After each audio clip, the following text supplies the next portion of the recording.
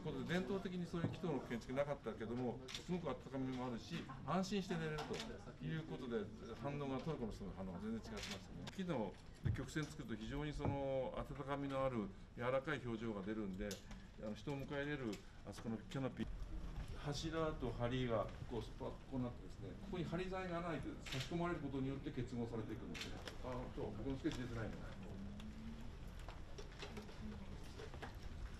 それから断熱材が必要なんですよ。熱を加えて結露しますから。木の素晴らしいところは構造であり断熱性能もあり神戸市であってプレス発表があると。でちょうど僕その市がその神戸の建が集まってきた新宿なんですけど市長はto help victims in disaster zones.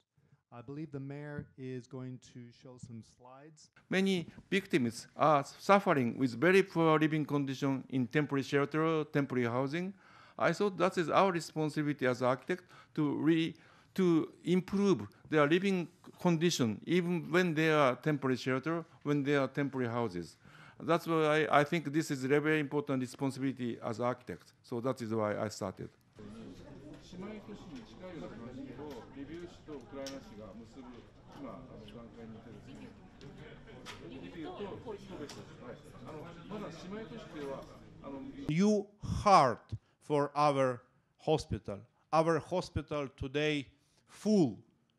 We must new place for surgery, for rehabilitation. This project very, very important for my city, for my country.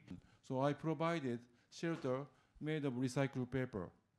So this was starting point of my disaster relief projects. So this is completion. Only the 4 core outside emergency stair is made in concrete. Otherwise, everything is made of in timber, CLT. Hello, I'm Ayumi Mitsuhashi from TV Asahi. I am mayor. I think about my IDPs, about my wounded. I understand situation. United States, Democratic, Republicans party have different discussion, but Republican Party and Democratic Party support Ukraine. It's very, very important for me. Very different message before election and after election. I think about my project. President Zelensky's stances towards corruption. But during war, for me, corruption equal murder. And Ukrainian people check current situation every day. First of all, we must have victory.